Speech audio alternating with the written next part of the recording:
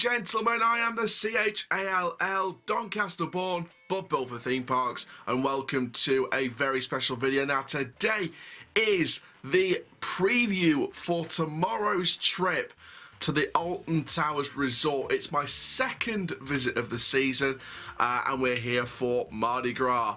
Now, obviously, we previewed Alton Towers before in a trip.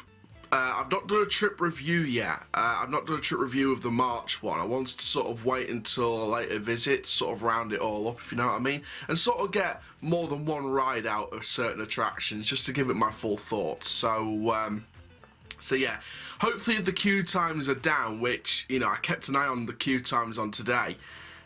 I think the most that anything was at was like 20 minutes, like half an hour at best. So I could be in for a really, really quick day tomorrow. But fingers crossed. No, hopefully fingers crossed. The queue times will stay down, and you know, get to try and do everything. Try and do the new attractions this year as well. Obviously, the Mardi Gras celebration is going to be happening as well during the week. So I can't wait to experience the difference and change during the week in the towers. And if any of you are acting tomorrow in terms of park entertainment, hope to catch you guys on camera if you're watching this. But please like, comment, subscribe, click the notification bell so you never miss a YouTube video. And for now, let's get into this one. So obviously, like I said, Mardi Gras event kicking off tomorrow. Obviously, the event's been going on for what, good few days now.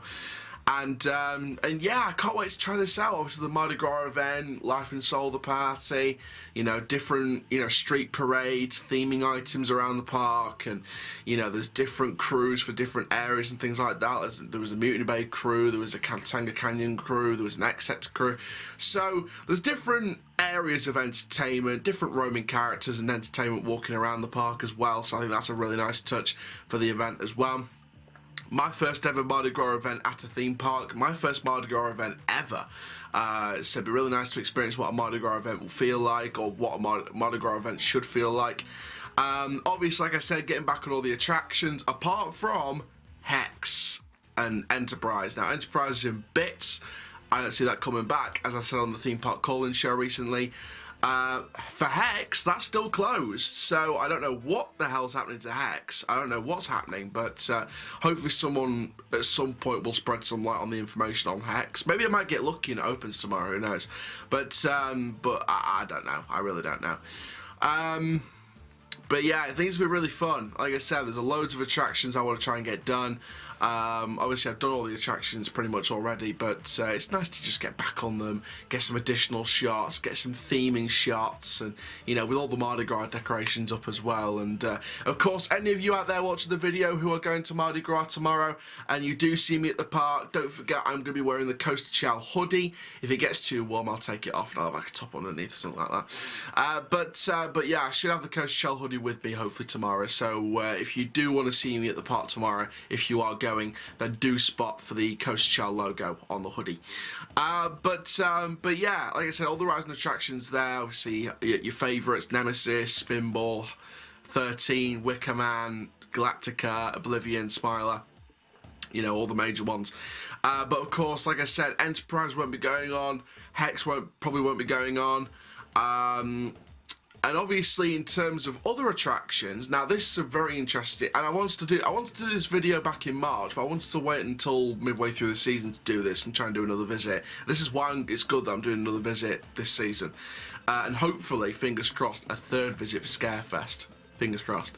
But no, this is the reason why I wanted to hold off on doing a separate video until now, because there's a video idea that I wanted to do, which was going around all the different sites for possible redevelopment at the park and actually, you know, filming them and doing a separate video on them. So I really do hope that you guys love the content that's going to come out of tomorrow's trip. We've got the vlog coming up. We're going to have a trip review as well. I'm thinking of doing the trip review differently to previous trip reviews, where it's just me, where it's not just me here talking about everything I've experienced. I want to sort of do it ride by ride, so each of the reviews of the ride will be part of the trip review, if you know what I mean. But yeah, you know, like I said, I'm going to be doing a separate video, hopefully, where I'm going to be going around all the attractions for possible redevelopment in the future.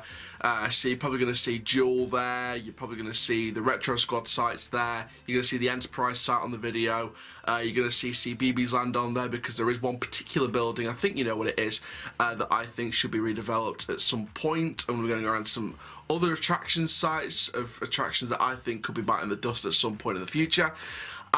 So yeah, that's going to be a very fun video to record, like I said. So yeah, fingers crossed it's going to be all good tomorrow, and you know, queue time stay nice and quiet for the week, and we can get a lot of filming done off the rides and also around the park as well. So, yeah, big shout out to everyone who's going tomorrow. Like I say, if you do see me, make sure you come and say hi. I'm very open to say hi as well. I don't bite, trust me. But overall, yeah, really excited about this trip. And like I say, it was a very last minute thing. For someone like me that lives in Doncaster, it's going to be a huge, huge trek, because if you're not taking the car, you know, I don't drive, but if I'm not getting a lift in a car, you have to find a different method of transport, and it's very, very hard when you're living in Doncaster. So basically, my journey, I wish I had the train tickets with me to show you. I'm going from Doncaster to Sheffield, and my first train leaves at 6:15 in the morning. Then I'm going from Sheffield to Derby, then Derby to Uttoxeter, and then getting a taxi from Uttoxeter to Alton Towers. So three trains and a taxi, and to be fair, the price was actually good for a return. So altogether, 6 trains altogether from Derby to from Doncaster to Uttoxeter back to Doncaster again. For 6 trains in total, 40 quid, about 40 quid for a return. That's not too bad for 6 trains, even for one person, even going out that way. But saying that, it was also around 40 quid for about, you know, 3 trains there and back from Donny to Blackpool back in February.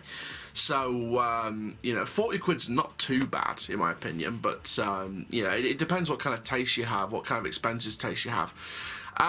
But yeah, massive trek for me tomorrow. I might do a travel vlog, don't know yet, but yeah, I'm really excited about that. Also, I'm going to be doing the dungeon tomorrow as well, so I booked my slot for the dungeon, 1 o'clock in the afternoon, so if you do want to go in the dungeon, you do want to be in that same group as me, 1 o'clock, 1 PM, that time, I'll be at the dungeon.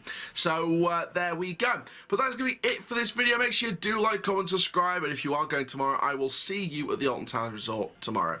And for now, I'm the CHALL. Please like, comment, subscribe. Have a Alton-tastic day.